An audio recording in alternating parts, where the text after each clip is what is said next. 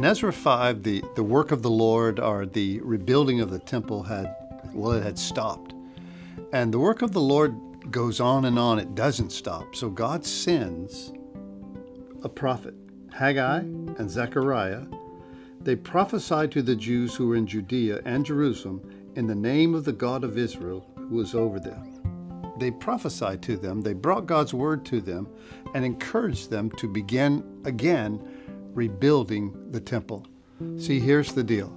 The people of Israel had sinned, and God had taken them into Babylonian exile.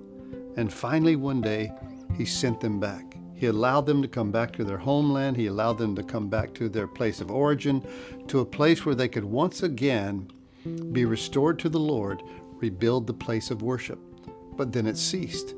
And then God gave them another word from these prophets that I just mentioned. And the work, well, it began again. And there's a lot in this passage that I don't have time to read, but I want to say this, that God is a God of second chance, third chance, fourth chance, fifth chance. And these are kind of like prodigals who come home. They've sinned, they've been judged, they've been released, and now God again speaks to them in a powerful way through prophets, and He allows them to be involved in the work of the Lord.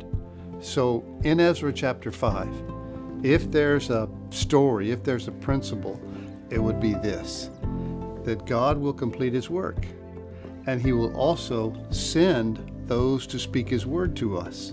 And when He speaks His word to us, He allows us to get involved in His work. And so they began to rebuild the temple. God welcomes back the prodigal.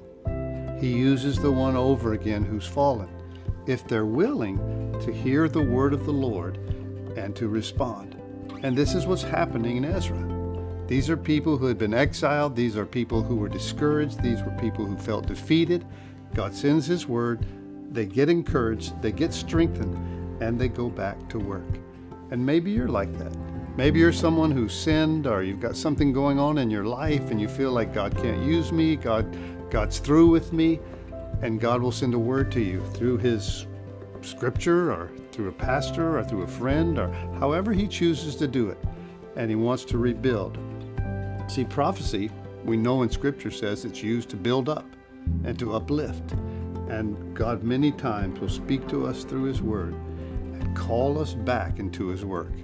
And my prayer, my hope would be that He would do that again and again in all of our lives. Send His word, call us back into His work, and allow us to be a part of His big plan. That's what's happening in Ezra chapter 5, and I think that's what's happening in our lives over and over again.